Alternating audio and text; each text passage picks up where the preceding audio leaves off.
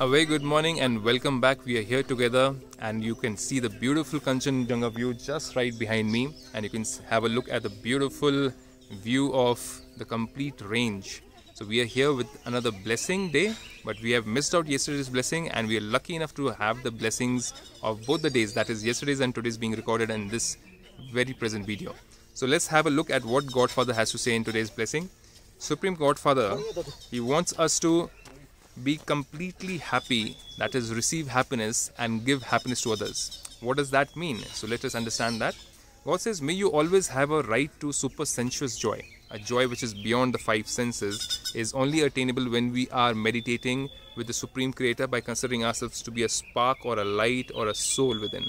I am a soul, and Supreme Creator, the great God Father or the Creator, is also a spark or a noor or a light, and He's also somebody who's giving us happiness, constant peace, provided we are connected to Him.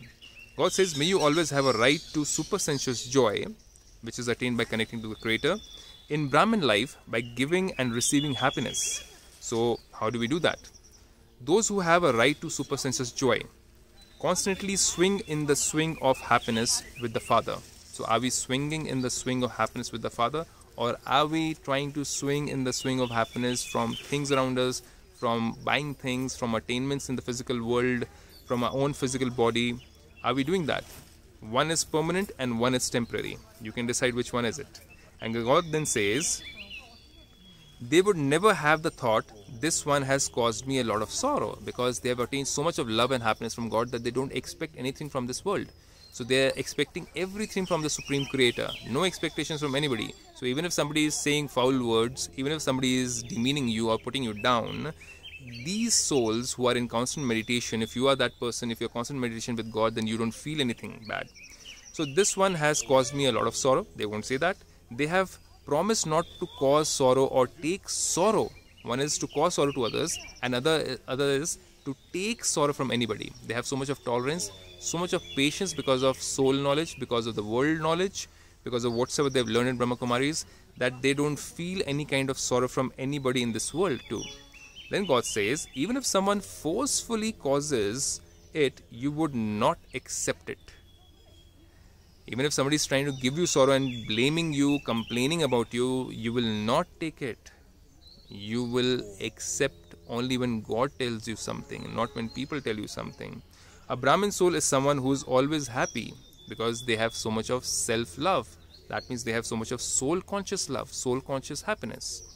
The duty of Brahmins is to give happiness and receive happiness. One is to give happiness and receive happiness. Even if somebody is not giving us happiness, we just move away from there. Even if somebody is insulting us, we just move away from there. Because we don't need neither happiness from them, nor do we accept any kind of disregard from them. Both the things only from the Supreme God Father. Even the Supreme God Father doesn't disregard us, He gives us only love, but He tells us what are the mistakes that we do on a daily basis. What are we lacking in? But when a human being tells you, you might take revenge, you might get sad, you might get mood off. But when God tells you what are the mistakes within you, we take it lightly and we take ourselves lightly and we try to change ourselves. Then God says, they are souls who are embodiments of happiness, living in a world of happiness. So we are happy because we have received the complete knowledge about the Creator. At the end of these times which are going on, open your TV and have a look where there is peace in this world. Have a look where there is no war in this world. Have a look where there is no natural calamity going on.